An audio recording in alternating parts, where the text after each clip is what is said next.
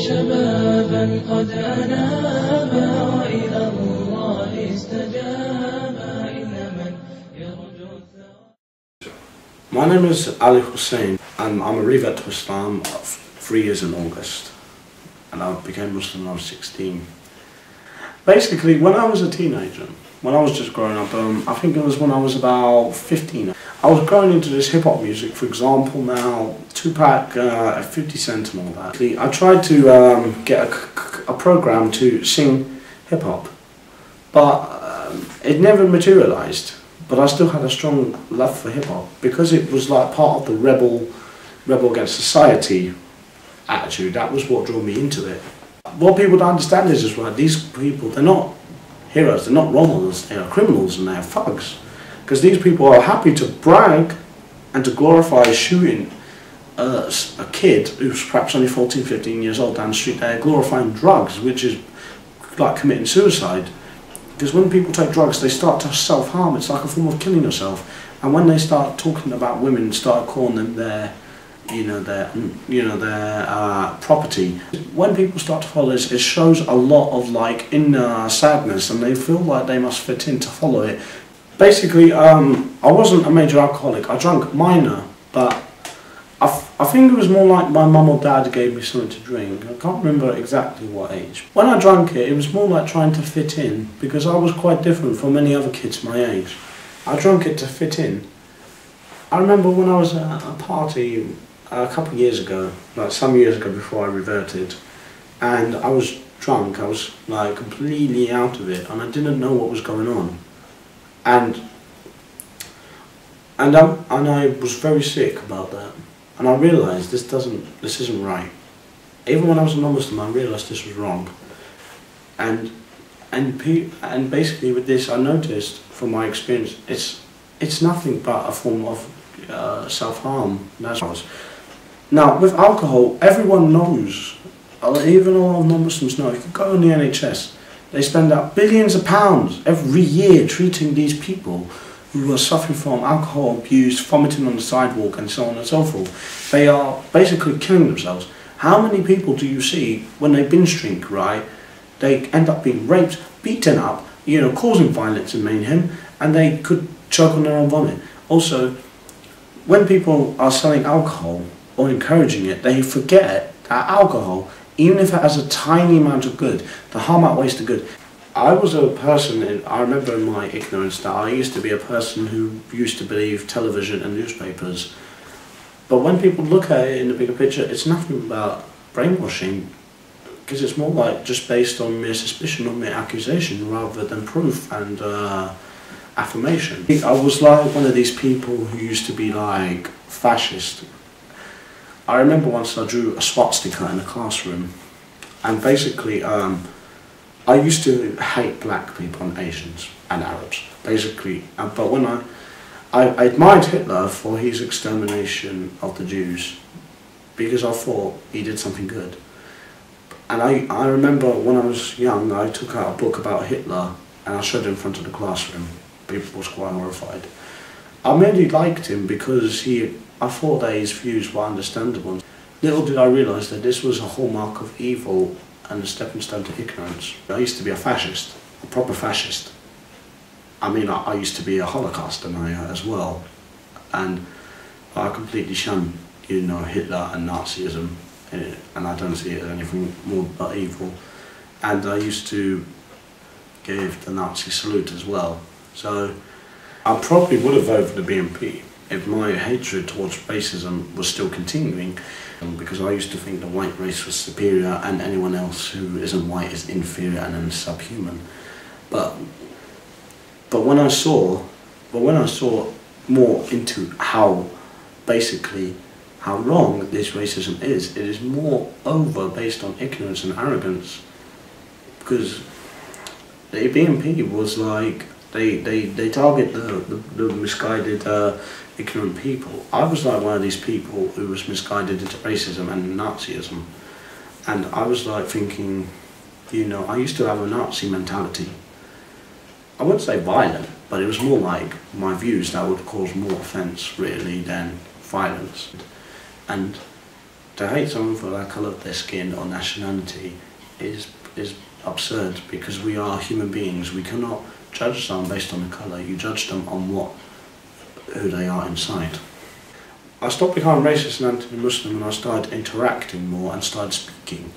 When I started speaking, I started to understand and begin to tolerate, and I started to, for example, I started speaking to loads of black people, Asians, Arabs, and I thought, this isn't right, what I used to be like. I thought that this was wrong, and when I started to understand that they were people like me, I started to respect that, because now I completely hate racism. I absolutely shun it. I hate it, because I remember how I used to be. And but when I started interacting, that is when you get to understand and start to appreciate that there is a diversity of race and culture, because Allah has told us that this is among the signs about people speaking different languages, and your colours and race are the signs. During 2007, my aunt, who I was very close to, had an illness. She had cancer and she was in hospital. During this time I spoke to Muslims on the computer basically, and they were saying, oh, we hope your aunt gets better. And I thought, oh, these people seem very nice and genuine to care so much for me and my aunt.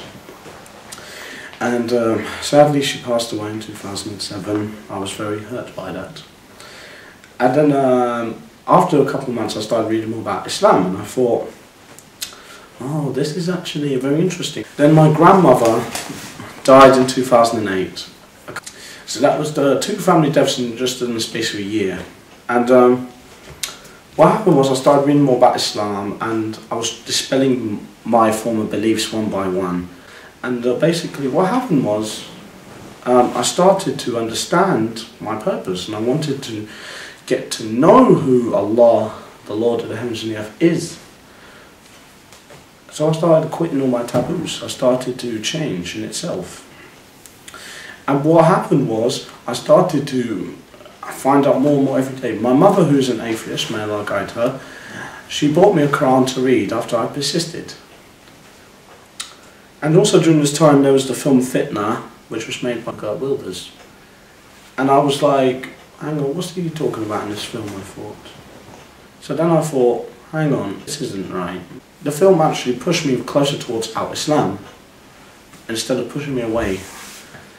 And when people start to see more into this religion, they start to find an inner peace. And I took my Shahada on August the 1st, 2008. I started to learn about my deen slowly. I was into the grips and the love of Sufism, and people were saying about Wahhabi this, Wahhabi that.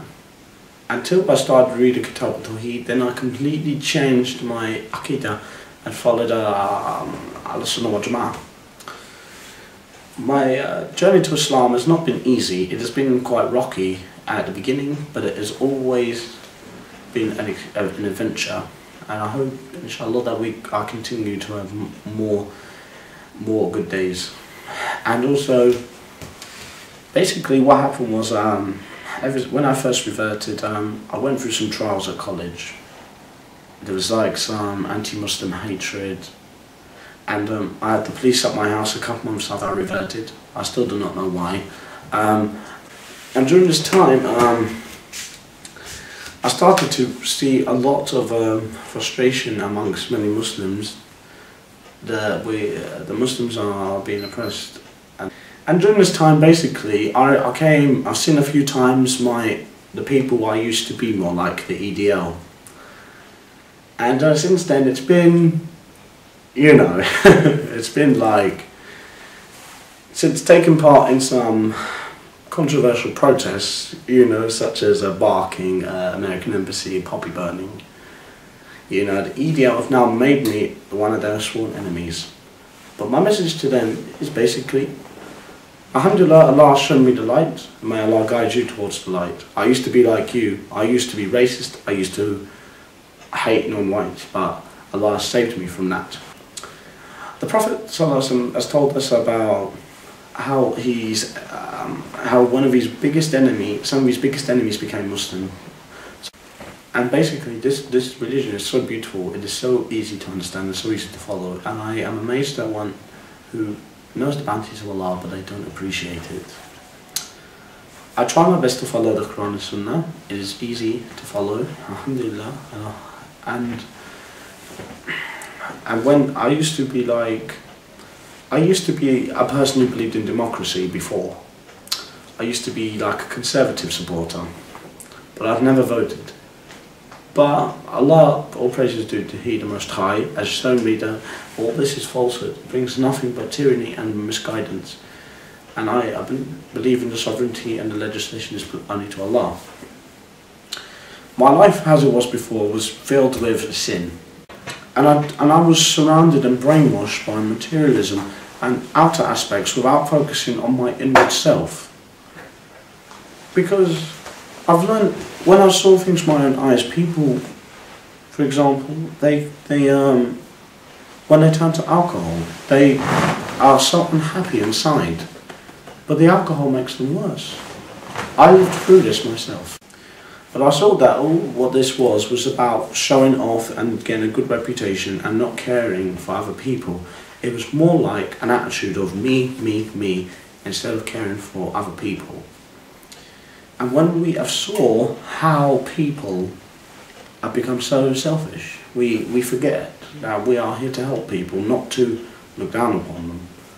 I changed. It took a while. I was 16 when I became Muslim and I'm 19 years old now. So how common is that for a 16-year-old to embrace Islam? A religion that's so talked about in the newspapers and so demonized by many people nowadays.